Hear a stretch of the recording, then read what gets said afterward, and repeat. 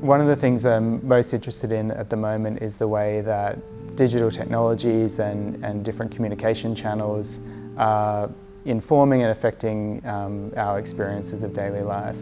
I mostly work with 3D gaming software to create simulations and representations of the natural environment that are all digitally created, and I'm trying to, I guess, use digital technologies to allow people that time and space to reflect and think critically about the world around them.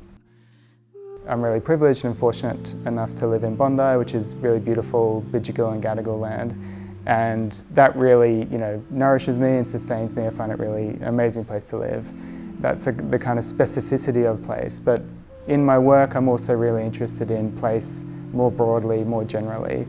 The way that place and the environment is constructed symbolically through the realm of representation. So that's partly why I guess I gravitate towards idealized and romanticized representations of the natural world. I guess throughout my work I'm drawn to contradictions or paradoxes, and I want to work with that tension between technology and the natural environment. Maybe look at ways that they're not so separated, maybe the ways that they're kind of much more closely integrated or connected than we think. I'm not just making work for myself. It's not about me necessarily.